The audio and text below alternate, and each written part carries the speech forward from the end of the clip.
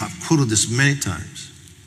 Robert Hunt said in 1607, when he landed at Cape Henry and put that cross on the beach, he prophesied the destiny of America. Yes, he did.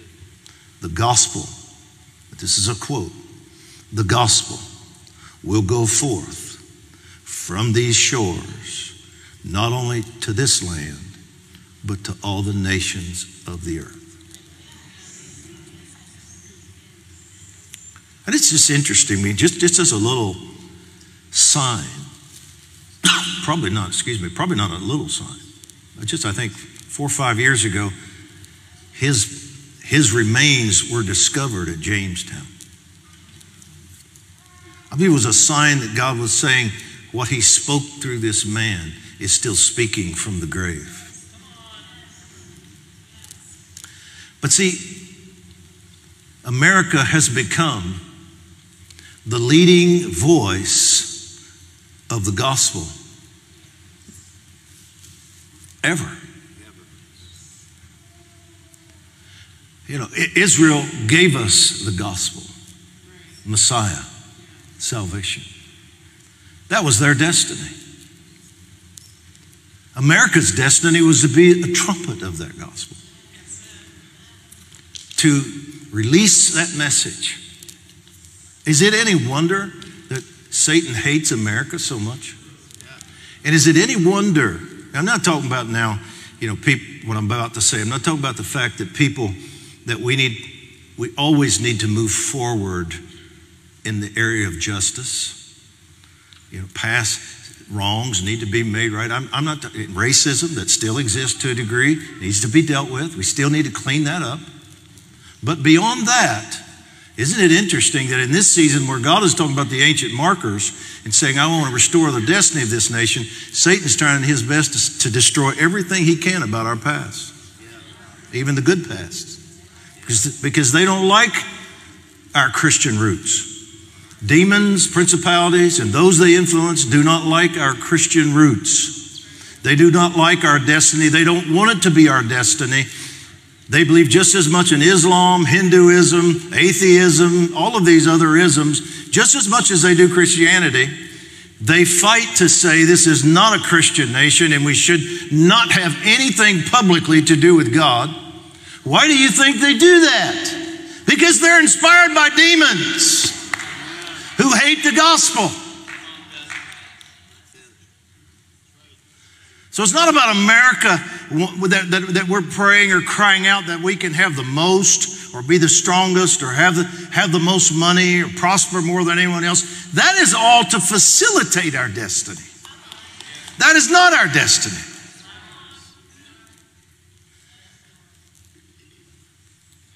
Let me read to you a couple of quotes that I think reference our ancient markers.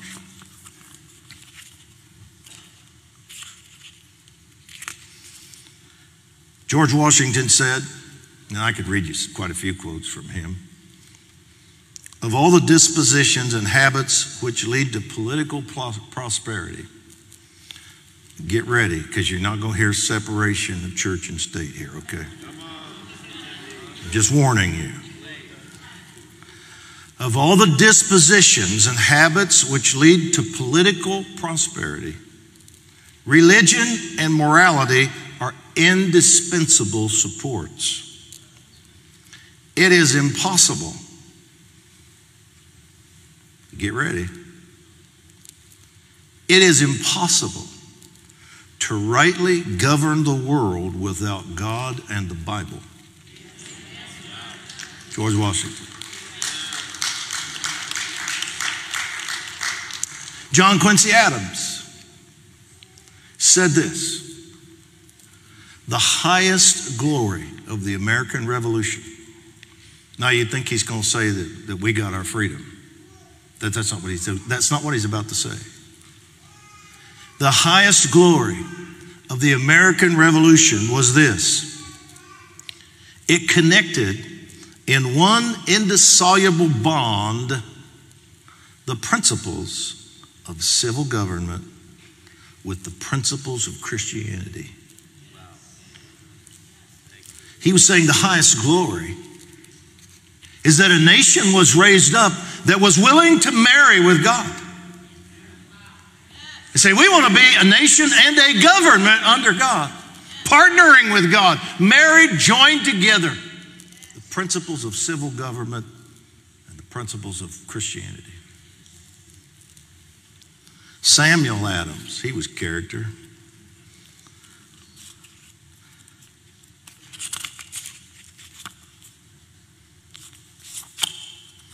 Too many books up there.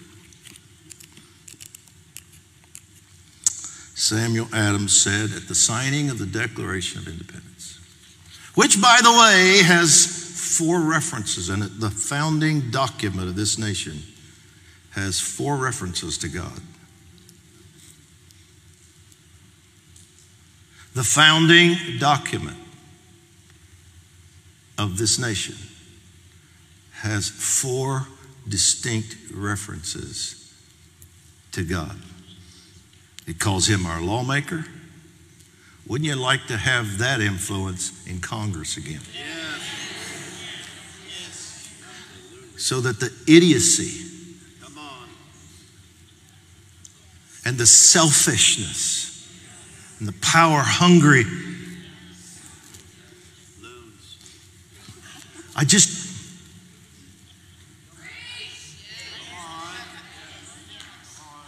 they are shameless, many of them.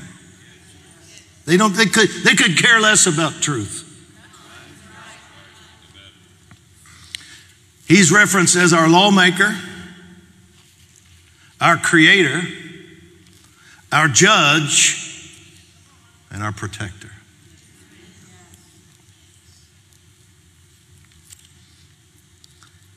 After signing the Declaration,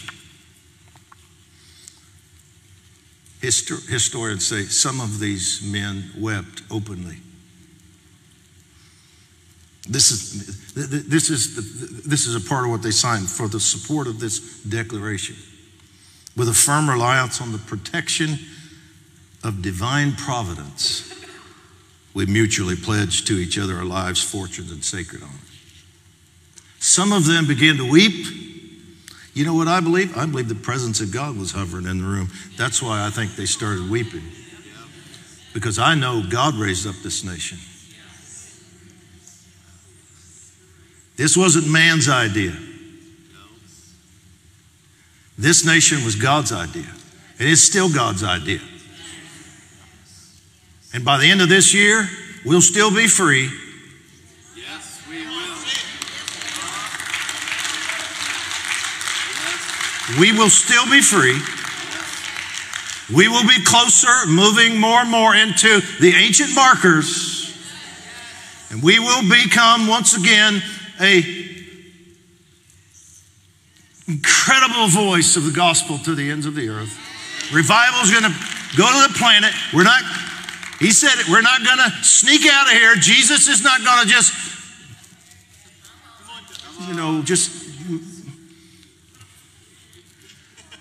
how insulted must he be? Really? Come on, man. When religious leaders preach and teach that he can't do what he said he could do, there really won't be a glorious church that the gates of hell can't prevail against. That we're going to sneak out of here and he's going to rapture us out of here just before it all goes to hell. Let me just prophesy one more thing to you. He will not have returned by the end of this year. Just going to tell you that right now. I'm not telling you I know the hour or the day. I'm just telling you. And if I'm wrong, we get to heaven, you just come up and you just point at me and laugh and say, you were wrong. But I'm not the least bit worried about that. We'll be here at Christmas. And we'll still be free. And we'll be moving toward the fulfillment of Matthew 28 and Mark 16, and the greatest outpouring of Holy Spirit the world has ever seen. Because Jesus cares about these souls and the nations of the earth that his daddy told him were his. And he said that when the kings of the earth take their counsel together against him that heaven starts to laugh, a laugh of derision.